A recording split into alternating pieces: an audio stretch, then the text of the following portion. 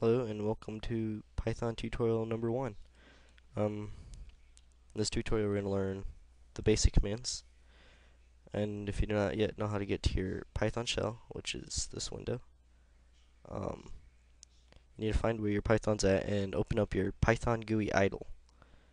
Once you get there, you should open up Python shell. It should open up to this, and this is what it'll look like right here. So what we're going to do is going to maximize this. We're going to learn the basic commands. The first command, what we'll learn, is the print command. This is what displays text. We're going to do it right here in the idle. Put print hello, and it should look like this. Your string, your sentence, should be in between two quotation marks. It should all light up as green if you did it correctly. As you hit enter, it displays your text that you made. So the print command is the first command. The second one that you need to know is raw input. Raw input is what gets data from the user. You put an open parenthesis, quote, and you ask your question. I always put a space in between the question mark and the quote so that there's a space there for the user to type his question. Answer the question. Hit enter, and it'll ask you the question. It'll accept your thing and print it out. Now that we've done raw input, there's a couple different variations of the raw input. You can do int, which is integer, and this is for numbers. Int raw input, and you can ask like how many. Now in Python it has to be balanced as far as parentheses and stuff go. So there's two on this side, there has to be two parentheses on this side to close it off. If there's not, you hit enter and it don't close off. If you try to run a program, it'll create a syntax error. So int parenthesis raw input parenthesis quotes, your string in between quotes, and two parentheses to close it off. Hit enter and it'll ask you how many. 5. Now the only problem with int is that when you ask the question, you cannot answer with decimals. You'll get a syntax error as shown here. If you're wanting decimals, then you have to do the floats raw input. And what float does is accept decimal input. So if you ask how many with float, remember the two parentheses on each side, then you will get, then you can do decimals. It'll accept that.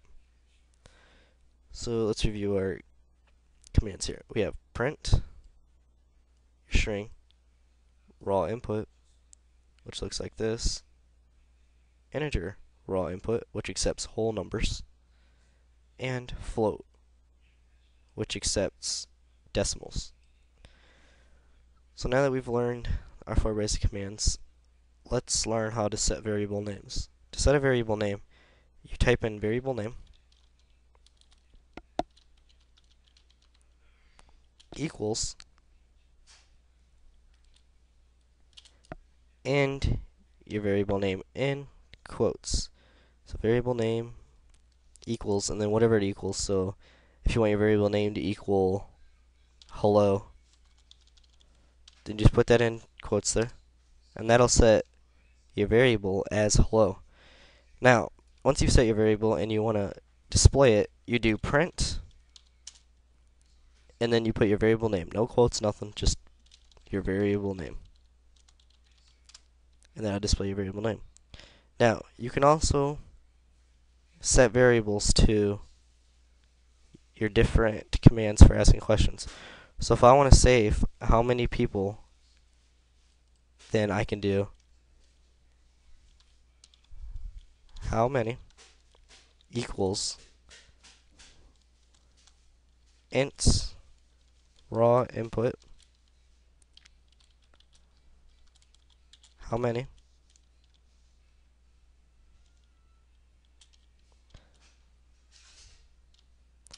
hit enter, and it'll ask me how many. And I put in 5. Now, how many, the variable, has been set to the string how many, right here, the integer string. And once it asks the question and you answer it, that 5 is going to be what the variable is. So if we print how many, it'll come up as 5. Now you can set variables to any one of the basic commands that we have up here. The int, the raw input, the float, all of those can be set to a variable name. So now, there are also a couple ways of using the print command. When you're doing multiple strings, you don't want to keep going print blah blah blah blah and print and print and print. So for the print, if you type your string, then you do a backslash and hit enter.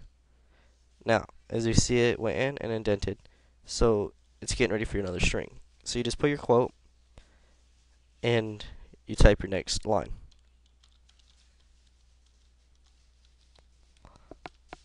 Now, you keep doing this as many times as you need it to. You're doing a lot of strings. And to end it off, you do not put a backslash. You just put the quote. Hit enter and it runs that. But the thing is, it all runs on one line. So now, if you don't want it all on one line, you do \n, and that causes it to create a new line. You can put as many of these as you want. If you want 50 lines below, 20 lines below, that's what \n does. So that's another way of doing multiple lines with print. Another way you can do this is using print triple quotes. Hit enter and it comes into this. You can do whatever you want in here.